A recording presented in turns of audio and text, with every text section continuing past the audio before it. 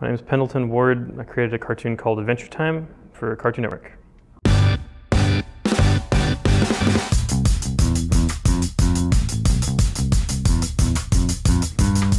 I just played a lot of Dungeons and Dragons when I was little. And watched a lot of crazy cartoons, Ren and Stimpy and Beavis and Butthead and The Simpsons. To punish me if I did anything bad, my mom wouldn't let me watch The Simpsons. And I called my friend, Drew, on the phone and asked him to put his telephone up to the TV so I could listen to it. And then she caught me by picking up her line of the telephone.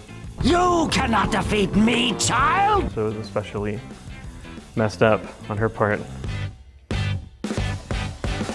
From first grade, my mom introduced me to flip books and do animation like that.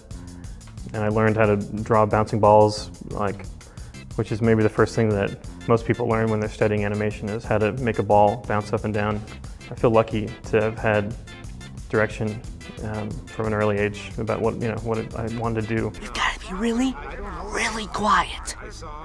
I only retweet a few things. If someone sends me a tattoo, I'm like, okay, I'll retweet it for you, my bros and ladies who get tats of Adventure Time.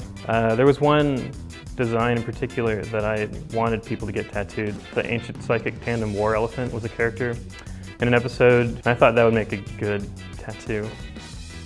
Hi, you gorgeous. And there's so many writers on the show that the characters go in all kinds of different directions. I don't know. Well, I mean, I like all the characters, so I don't feel surprised when other people like them. I'm like, oh, good, it worked. I don't know. I like BMO. BMO's my favorite.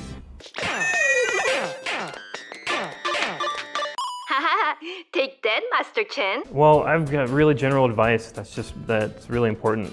You just have to keep doing something in order to get good at it.